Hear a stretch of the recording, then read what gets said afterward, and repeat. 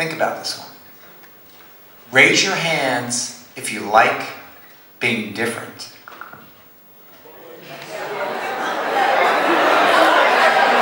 Oh, that's great. I'd like to see you embrace your individuality. That's awesome. Now, being different is not easy. A lot of you people raise your hands because you're genuinely different, and that's great. Some of you raised your hands because you felt like it was the right thing to do. And some of you didn't raise your hands because you're really different. And you're afraid to expose yourself. Put your heart out there. Put your soul out there. It's really hard. I've been different all my life. I can never fit into a box. Everywhere in life, people try to put people in boxes. Well, they're this way. They walk this way, they dress this way, they sound this way, they eat this way. They live this way. They drive that type of car. So they must think like X, Y, or Z. They must be Democrat. They must be a Republican. They must be independent. See what I mean? So I never fit well into boxes. And that made me different. But I learned to embrace my difference over years, and I learned to articulate what it was that made me different. One of the things was I was born with a very, very rare visual impairment called congenital retinoschisis. I just learned how to spell it like 5 minutes ago.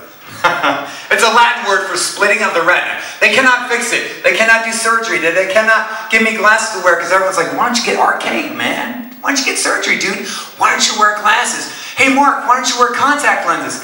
I never thought of that. Wow, that's a great concept. Maybe I should consider that. No. They can't fix my eyes. It's so rare. We can send people to the moon. We can do all things technologically. We can FaceTime while we're driving. Just kidding. But we can't fix vision. But that's okay. I was born this way. I was told all my life. Things are going to be a little bit different for you.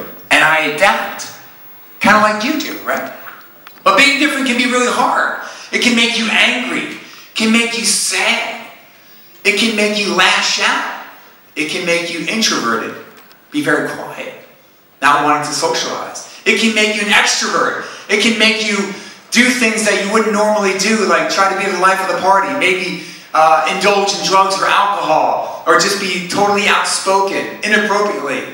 Try to be the class clown. Whatever that case may be, I know. I was a lot of these things. Mark Farrell could not fit in a box then. Mark Farrell cannot fit in a box now. And that's fine with me. Now maybe you feel different because you feel like you're not smart enough. And I know that's not the truth because I know the overall ranking of this school as well. But still, you could sometimes not feel smart enough, and that's okay. I was getting tutored pretty much all my life. As a matter of fact, how did I get into college? I got into college on a part-time probationary status. Another way that I felt different.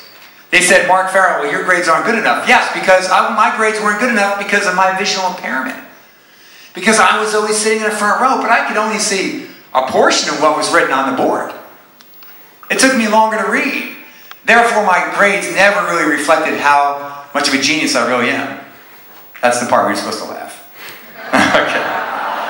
I'm not a genius, but, I can hold my own. So therefore, I got accepted into college, and they said you have to perform at a certain level. So therefore, another way it made me feel different. Maybe you feel different because you don't look like everyone else in your room. Maybe because you feel like you're too small. You're too short, you're too tall. You're too skinny. You're overweight. Is it real? Is it perceived? Is it your inner voice? Is it the negative thoughts you've been thinking all your life? Or is it the ads that you're looking at, the magazines, the movies that show the ideal of perfection? You have to ask yourself that. And some differences are very obvious. Like hair color, eye color, height, weight, gender, maybe sexual preference. What is a not? Oh, maybe disability. Obvious disability. Right? What about religion? Sometimes religious beliefs are obvious because people wear a different garb, yarmulkes, etc. But there's some not so obvious differences as well. Maybe the way we think, correct? Our blood type, our family lineage, maybe what part of the country, what part of the world we're from makes us different. But sometimes it's not so obvious. There's so many things. Our sexual preference, LGBTQ.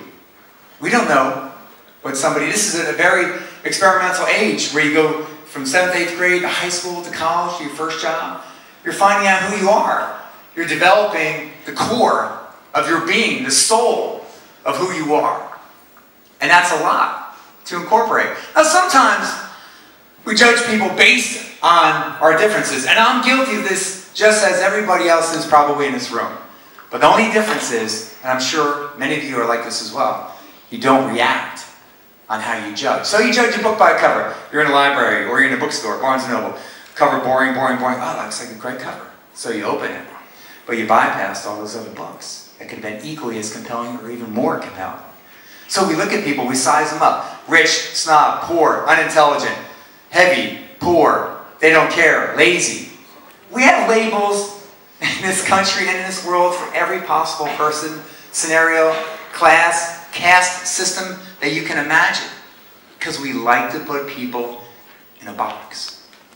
I can't be in a box. It's not comfortable for me.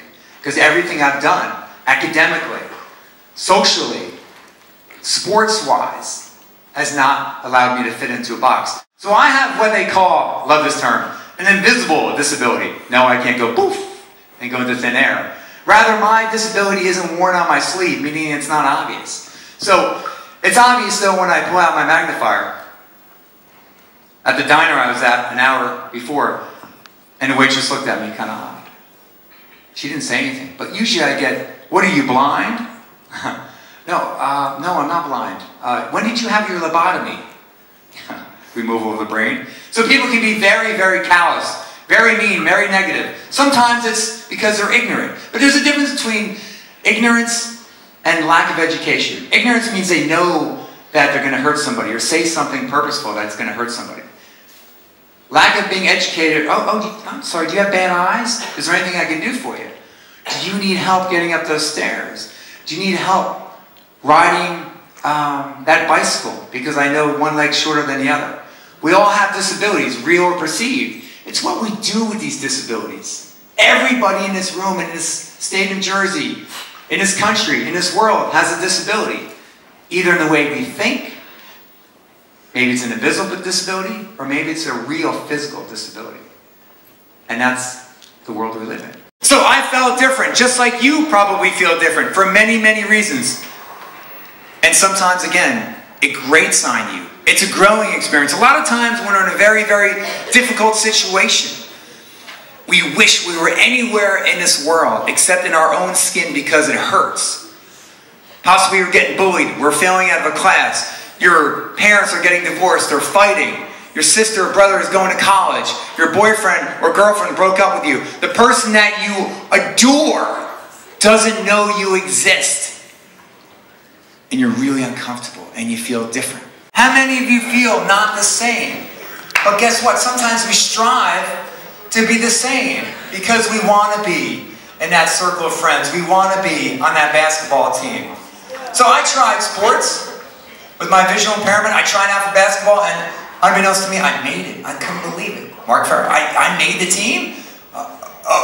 Okay, sure, okay. So I go to basketball practice. You know, I could do pretty well on my own, but of course being a team is a team sport. Hello. So, but with all the basketballs flying around, it's very, very difficult for me to track these basketballs because there's so many of them, and I get hit. And it was very, very disconcerting. I was very on edge, could not be comfortable, obviously, so my skills suffered. And then one day, in many, many sports, for boys' sports, half the team had to take off their shirts. So you had shirts and skins. That was it for me. See, I was what they call back then, it's a polite term, husky. That's a nice way of saying, buddy, you're a little chunky. So I was a little chunky. So here I am running up and down the court.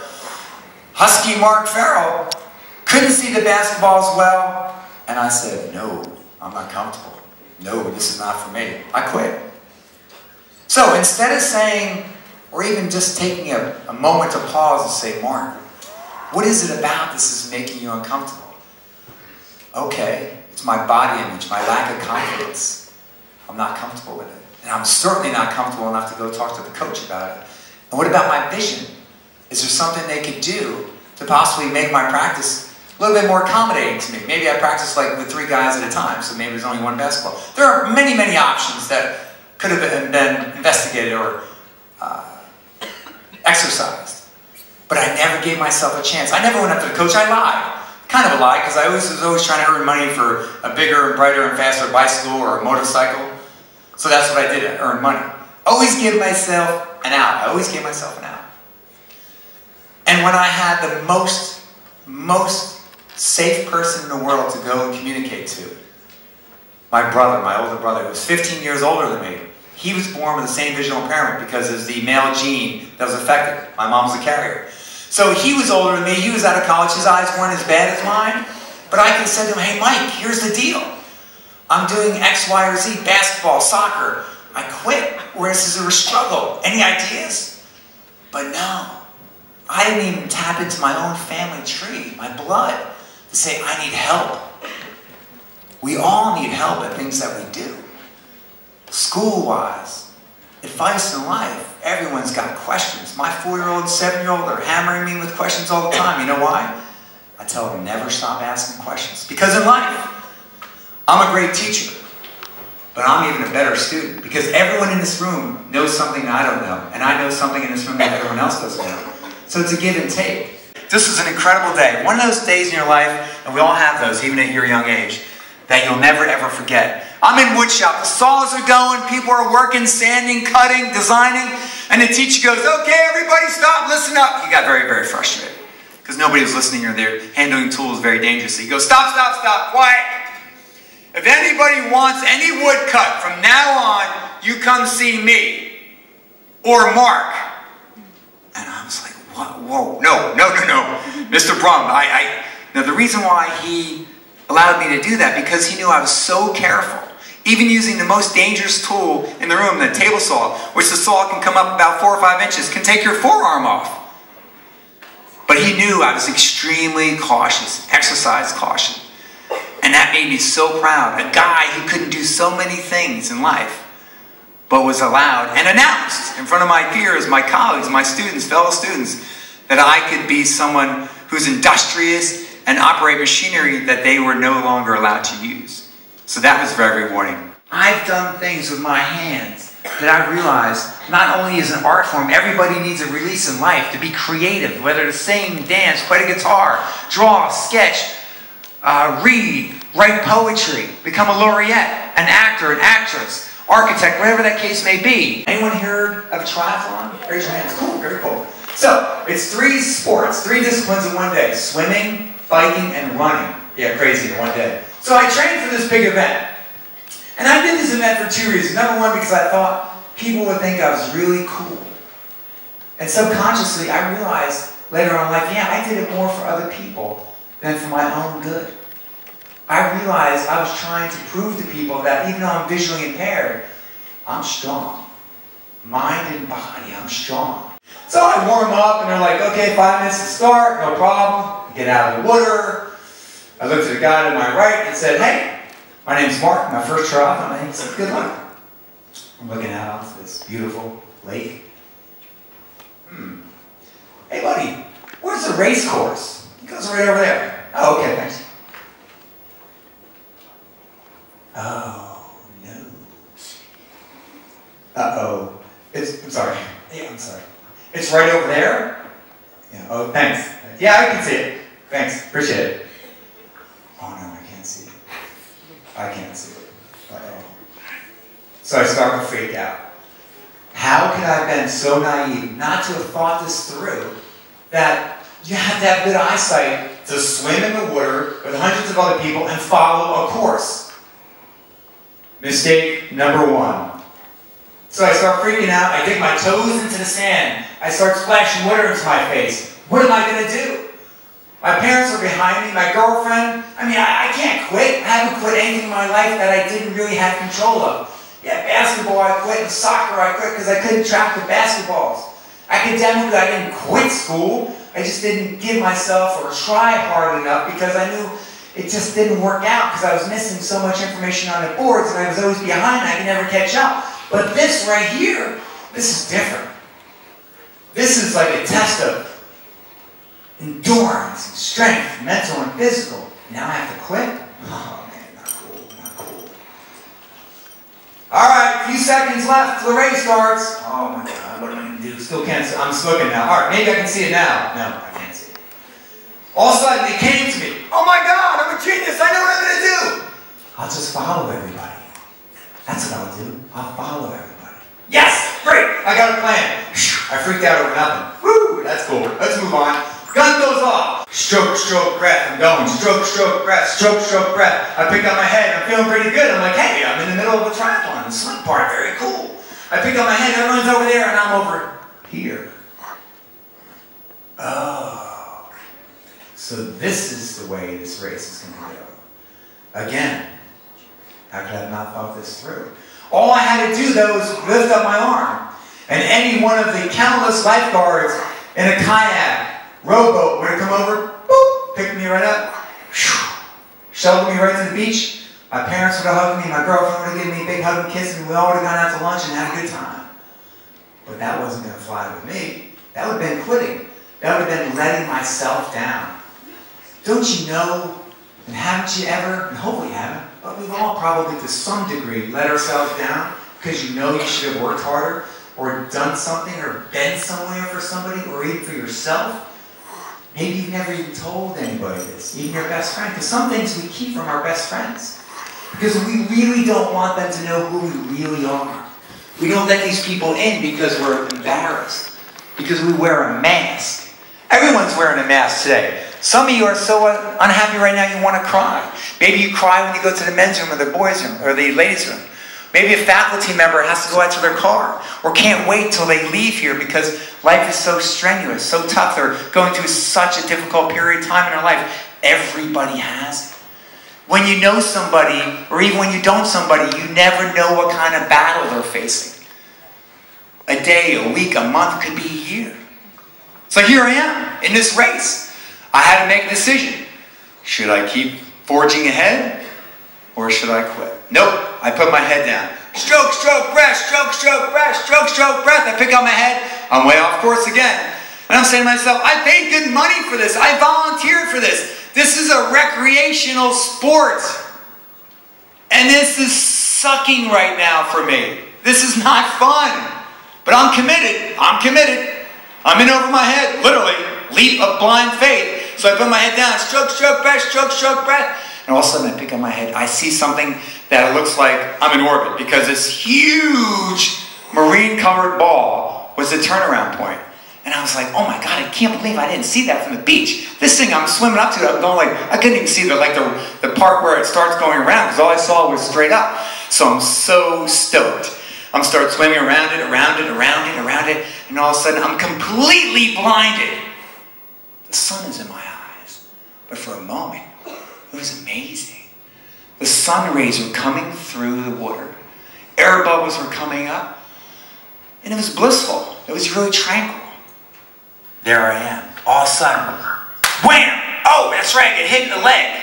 I'm in a triathlon. I got to stop enjoying this beautiful, tranquil, peaceful moment. So I swim, I'm swimming. But of course, now I can't see the land. You think the land is easier to see than the course buoy that I couldn't see. But land is land, right? It's big, takes up a lot of space. I should be able to see this, but I can't because the sun is completely blinding me. I muddle through it because that's what we do in life. Sometimes we don't have the answers, but we have sometimes an innate sense like, okay, well, if I keep doing this, I think I'll probably get to the end, work my way through this somehow. Maybe this math formula, I'm not sure if this is the correct way, but I'm going to keep working it through to see if I get the correct answer. So that's what I did. I finally reached the water's edge. I stand up. My legs, my bodies, my arms, my chest were completely pumped. I was jacked. The swim is behind me. Thank God.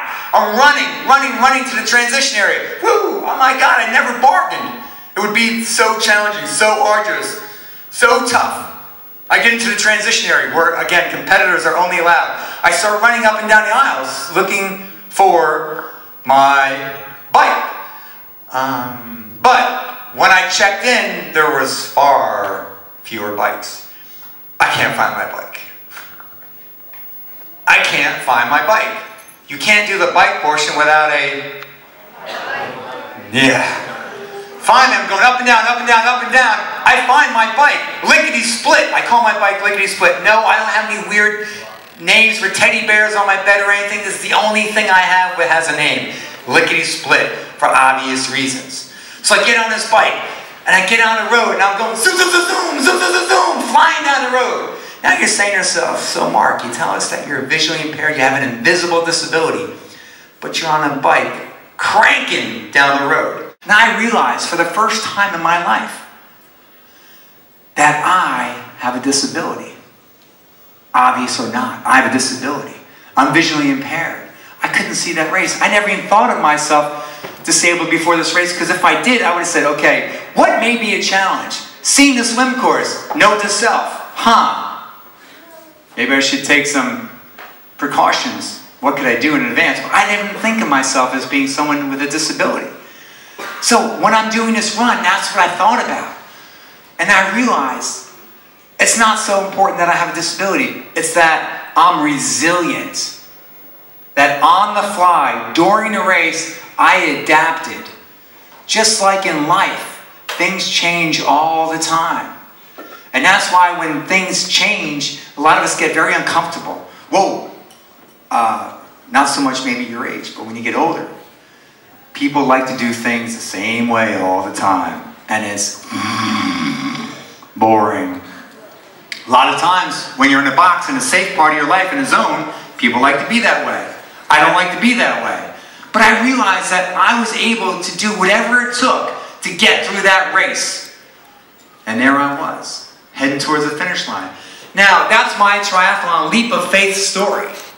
Everyone has a triathlon in life. Making the basketball team, a sport, getting into school, getting out of middle school and getting to college or high school. Getting that person maybe that you think is the world to recognize you.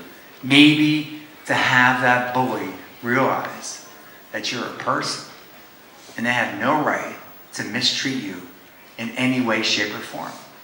There's countless ways that we have challenges. And everyone will have triathlons for the rest of their lives. That was many, many years ago. And I have yet to see a swim course. But I do not let that prevent me from doing triathlon after triathlon. Because I know one thing for sure. My difference makes me stronger. And once, I actually was the bully. Yeah. I was the bully. There was a guy named Jerry in my class who may have been of special needs. I never knew then, don't know now. But I felt just like Carl. There's my target. So one day in gym class, don't know the reason why, don't remember what led up to it, I pushed him against the locker, and as I'm doing this, I'm like, it's wrong. And I did it. And some punches were thrown, it got broken up pretty quickly. I don't think I got in trouble because it was in gym class in the locker room, they got broken up, they broke us up pretty quickly.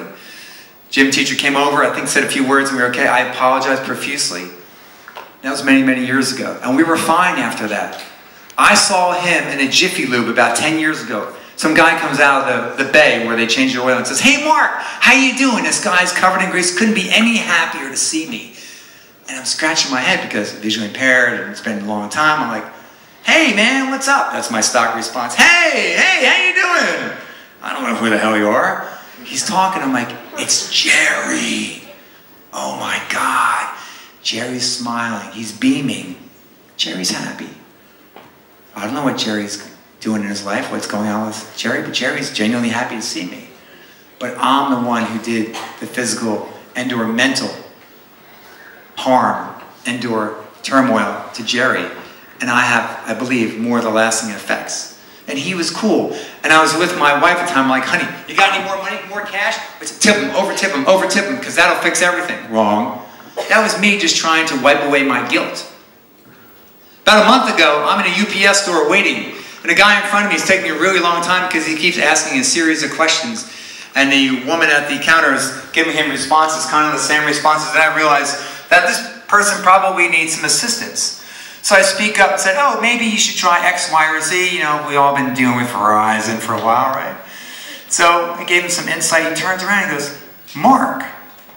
And I'm like, hey, dude. Because again, I don't know who it is. He's like, it's Jerry. I'm like, Jerry. So meanwhile, I'm thinking, I speak about Jerry all the time, nationally, to schools. Jerry doesn't know this. But Jerry knows what I did to him. Is Jerry fine with it? I don't know. He's telling me about his life, and the whole time I'm thinking, open your mouth, Mark. Tell him. Apologize.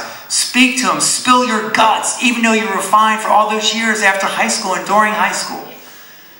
But I said, this isn't the right time. He told me he's engaged. His girlfriend, who I remember pulling up to because there was one person sitting in an empty parking lot in a car, was out in a car. I'm like, I just pulled up next to her. He's like, I said, can I meet her? He goes, sure. We go out, and he's happy. He's proud to show me his fiancée. And of course, I say to him, well, when are you getting married? He goes, well, next year. I'm like, do you have a DJ? He goes, no. I said, I'll do it. Why do you think I'm doing it? Guilt. Guilt is an amazing thing. It's an amazing thing. I'll probably end up paying him to let me DJ his wedding. So we took a picture. I said to his fiancée, can you take a picture? She took a picture of us. And I sent it to him. About 5 minutes later, I said, it was so great to see you. And guess what? He sent me a text a few weeks ago and said, would you like to come to my engagement party? And it's breaking my heart, man. So I have a radio show. I'm talking about this on the radio. And of course, calls are coming in going like, what else? You're going to build him a house? You're going to do this? You're going to get, pay for his first child to be born? No. I'm going to sit down with him and tell him, I got to come clean for me. And he may even say to me, Mark, I don't remember this. Or Mark, yeah, that was really kind of screwed up what you did, but you apologize. And I'm fine with it. But that's how long things live with you. For that long. So think about that the next time you speak down to somebody. Or you're not courteous to somebody. Or you don't give somebody a hand, a helping hand. That's all it takes. Talk to somebody with respect. If they talk differently from you, that doesn't mean they think differently or they're a bad person. It means they come from a different part of the state, the country, or the world. Embrace that. Tap into that. I remember one day, a little fuzzy, went to my first frat party. So I came back after I probably had beer coming out of my ears. That's how much beer I consumed. I get into an elevator. Now, a conventional way to ride an elevator is you go in the elevator, the door's shut, push a button, you hear some bad music, and you wait till your floor. The door's open, you get out. Then I looked up. Oh, what's that? That's a hatch. Wow. Wonder what's up there. Everyone's in there. Yeah, Mark, come on, let me do it. Mark, come on. I don't know what I just said. That could never be transcribed. So the hatch goes open, I get hoisted, I'm riding up and down on this elevator. Did I ever conceive or think about the fact that the elevator may not have enough clearance on the top and I may go smush? R.I.P. Mark Farrell. No, I'm riding up and down, It wasn't good enough for me to just do that. I figured, I think it was a 5-story building I lived in. Yeah, 5 stories. So I hang, it's an I-beam. An I-beam is exactly what it sounds like. A top piece, middle piece, bottom piece. I hang from my feet. For teachers who know, it's like the guy from the Crazy Glue commercial. Upside down, I think I lost my keys or my student ID card. That's how out of my mind, how reckless I was, because I was completely inebriated, because I would do this pattern because I thought people would like me. Because I felt less than whole. Because I never talked to people. I never let people in to let them know how sad I really was. How I wanted to be able to see differently and better so I could perform better and do things that everybody wanted to do. I did not fit in a box. I was hurting. But I did my best. My survival mechanism to do and to hang in there. I could have electrocuted everybody inside that elevator. Dead. There was probably 8, 10 people in that elevator. Could have fried everybody. End of story. My life would have been over. We hear of things happening in the news. You know this. Happened recently. There's multiple kids' lives who are pretty much over in freshman, sophomore year in college. It happens all the time because people do not think. See, the reason why I was seeing a therapist is because I was going through major panic and anxiety episodes. A panic attack is like, have you ever been in a car and there's been a near-miss situation, your heart's like, or something happened like, okay, take that and multiply it by 50 or 100. Your body's completely like, you don't know what's going on, your vision's a little blurry, your heart's jumping out of your chest, you're sweating profusely. I started having panic attacks. Anxiety is almost like you're very uncomfortable. It's a nervous feeling, exponentially high. Combine those two and it's really uncomfortable. I wouldn't even wish this on my worst enemy back then, even for Carl. Maybe just one day, but not more than one day for Carl. That's what I was going through. So I experienced this for all of a sudden out of nowhere. For like 3-4 weeks I was experiencing this. And this is part of mental health. Right? We know what mental health is? Mind, body. Things that we don't really talk about too much in this society. We break our leg, get Mark to the hospital, he's got a broken leg, let's reset it, cast, see in 6 weeks. 6 weeks worth of physical therapy, you'll be fine, good. We don't talk about, getting much better in the last 10 years, about depression, anxiety, panic attacks. It's a little taboo, but we're making great strides. But see, I was very afraid to tell everybody about what I was experiencing because I had good reason. Because my brother killed himself a few years before that.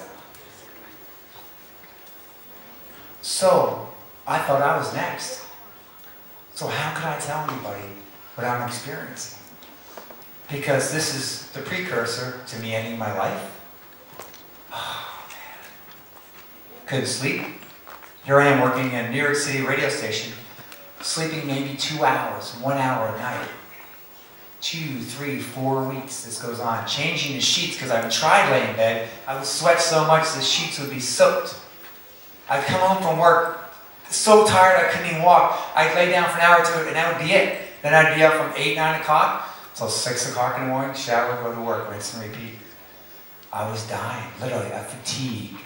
I would be conducting interviews, talking to household names, celebrities, trying to hide behind the sweat. Are you okay? Oh, I must not be feeling well today. It must be something I ate. I would do everything in my power to hide this from everybody. So finally I said, I can't take this any longer. I'm going out of my mind. So I made up my mind to go home one weekend and to tell my mother. This is the same person I had to call a few years ago and tell her that her 40-year-old son leapt off the building that I lived with him. And then he took his life. He died by suicide. So now I have to go home and tell her mom and my sister that I think I have depression. I think I'm losing my mind. I think I'm going crazy. And then they said, well, have you been taking new vitamins, medication, etc.? And guess what? I had this whole big thing built up in my mind, and they were cool. Because they knew, first of all, they had to make me feel loved, relaxed, and sheltered. So I got help. I saw a doctor for years, talked to therapists, and it was great because a natural thing when you lose someone in your life, especially as traumatic as that, where I was actually on the scene and had to deal with many events during that day, it took its toll on me. And obviously I could be pre-genetically disposed to this. Depression, anxiety, in your family. It runs. If not, chances are in your life, it'll happen to you. I love life. Everything it has to offer, even the bad times, because you learn from the bad things in life. The good times are great. They're fun. I embrace them. Sign me up. I'm there. But the bad times, again, once we're in the middle of them, we wish we were anywhere else. But when we get out the other side, we're like, wow, feels good. I learned a lot. I'm strong. Or I help somebody get through a really difficult time by being there for them, talking to them. This is really kind of cool. So, there are no initials after my name. It's Mark Farrell. Not PhD, not MD, but guess what? I am an expert in me. And you have to be an expert in you. You know how you think, the patterns, how your body, mind-body connection, that is so significant, especially when you're going through a traumatic time. If you're being bullied, if you dare dabble in drugs. See, the reason why I survived drugs is because I realized I didn't want to wake up at 40 and be an alcoholic and or suicidal and not married. But you have to realize not to put yourself in those situations. We all have things that really tug at us, that make us sad. really that really keep us awake at night. Find that safe person. Sibling. Maybe it's a parent. Probably not. Maybe it's a guidance counselor or a SAC. Maybe it's a cousin, a nephew. Have that person. They could be your same age. They could be older. More sage advice. But that's really, really important. So I realized that with all my differences, years later, that I had developed a mantra all my life, but I never articulated. I never could put it into 5 words. And these 5 words I want you to remember for the rest of your life. Because when you're feeling down, when you're feeling weak, when you're feeling lack of confidence, like you don't fit in, new job, new school, new home, new girlfriend, new boyfriend, ex-boyfriend, divorce, death, illness, whatever the case may be, you say, my difference makes me stronger. Let me hear you say it. My name is Farrell. Thank you very much.